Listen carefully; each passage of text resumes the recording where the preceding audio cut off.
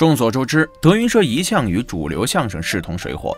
就拿不久前的曲协成立70周年大会来说，在这场热闹的庆典上，汇聚了几百名相声界的人士，就连苗阜都一脸威严地坐在嘉宾席上，却唯独不见郭德纲的身影。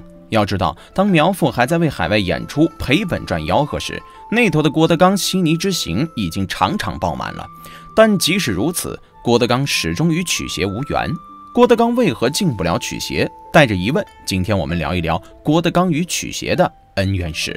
一开始，郭德纲是打心里想往曲协里钻。用他的话来讲，这30年来的日子里，他做梦都想进体制。就拿前2次闯京来说，他是带着无限的憧憬来到这里的。在那些卑微的光景里，他每天低三下四，只为求得一个机会，一个留在北京的机会。为此，他愿意给人当狗，只要能让他抹着红嘴唇出现在电视机里，就是摇尾巴也值了。可惜的是，当时的他脑袋上还没有桃，身边也没有于谦，有的只是瘦巴的身子和一脸穷酸相，这自然不会赢得伯乐的赏识。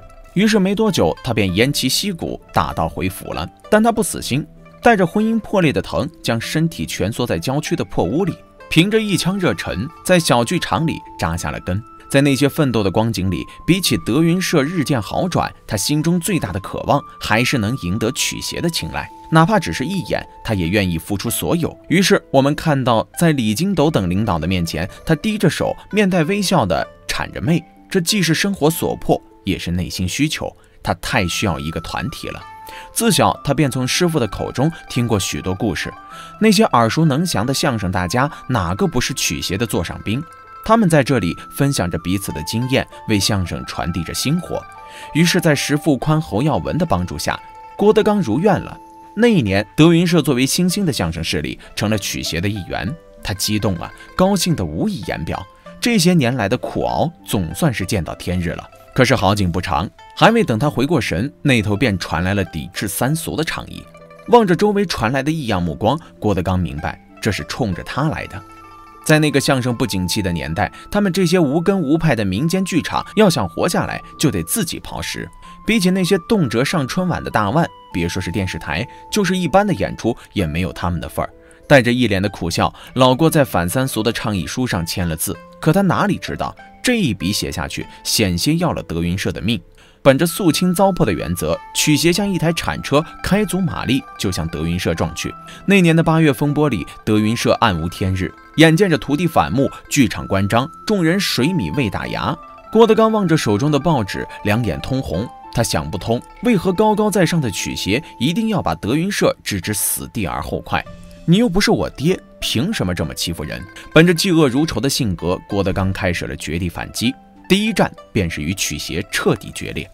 在那年的舞台上，他当着现场观众慷慨陈词，将某些人的丑恶嘴脸针砭得淋漓尽致。尤其是姜昆，他甚至暗喻其为太监，调侃他一手遮天，执掌曲协公器，用来排除异己，中饱私囊。这一举动彻底点燃了与主流的战火。面对郭德纲的挑衅，一些主流媒体相继发声，直指德云社搞三俗，恨不得数尽郭德纲祖宗18代。就这样，这场没有硝烟的战争持续了长达半年之久。一方是权威的曲协，另一方是自诩为非主流相声演员的郭德纲，双方你来我往，针尖对麦芒。结果出人意料的是，在这场耗时颇多的缠斗中，德云社竟然慢慢做大了。伴随着互联网和自媒体的成长，昔日弱小无助的郭德纲竟然在短短几年后摇身一变，变成了如今炙手可热的江湖大佬。就连曾经可望不可及的央视也欣然抛出橄榄枝，邀请他一起共度佳节。与此同时，那头的曲协却江河日下，颇有些青黄不接的样子，以至于有些新生代的孩子提起这些自以为牛气的人物，脑袋摇得像拨浪鼓，目光呆滞道：他们都是谁呀？孩子们当然不认识了。在这些所谓的大佬里，有些人一辈子抱着一个作品，吃得脑满肠肥。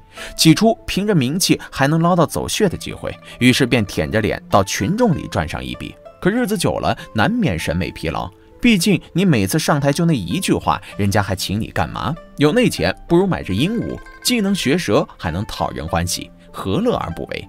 也许是深知自己的处境，就连昔日稳如泰山的江主席都按耐不住，开始下海了。不仅斥资1亿元组建自己的姜昆笑剧场，还四处走穴为剧场拉赞助。只是可惜的是，另一乡的空地上耸立着济南广德楼的规划图。未来的日子里，德云社将在此地斥资27亿打造整个济南的文化地标。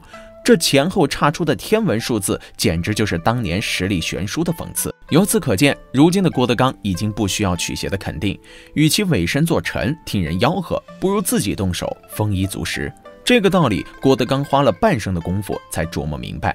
回首过往，他百感交集。用他的话讲，我愿意给你当狗，你不要，你怕我咬你，你非把我轰出去，结果我成了龙了。凭什么还要供你驱使？今天的节目到此结束，如果您喜欢，就请您动一动小手，点个关注。本期视频到此结束，感谢您的收看，我们下期再见。